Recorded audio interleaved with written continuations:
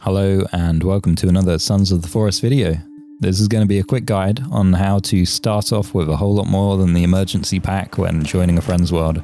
So I didn't play a whole lot of multiplayer and I wasn't even sure if our inventory items would transfer over. Unfortunately, they do not. You could go around and gather up all that stuff, but it's quite time consuming, so if you want to transfer all your stuff over, it only takes a minute or so. Find yourself a save point, build yourself a little tent, or dive into your buddy's base and save the game.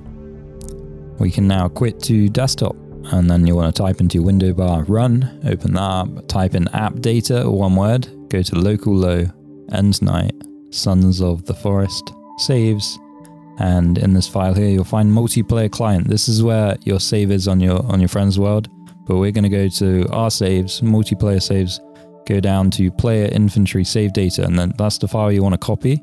I think you can do this from single player as well, but I haven't tested that. And then we're going to go back to multiplayer client, into the most recent save, which is the world I've just saved there, paste in our inventory, and when you join back you'll have all of your inventory, all of your gear, just the way you want it.